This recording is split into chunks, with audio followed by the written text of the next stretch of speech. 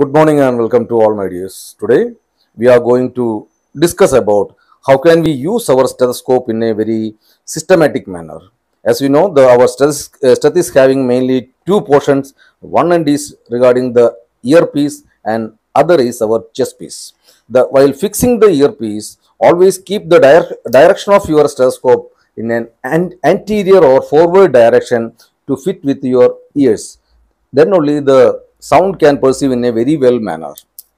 And next is about the chest piece, and our chest piece having mainly two components. One larger width area is known as the diaphragm, and the backside a comparatively small area it is known as the bell.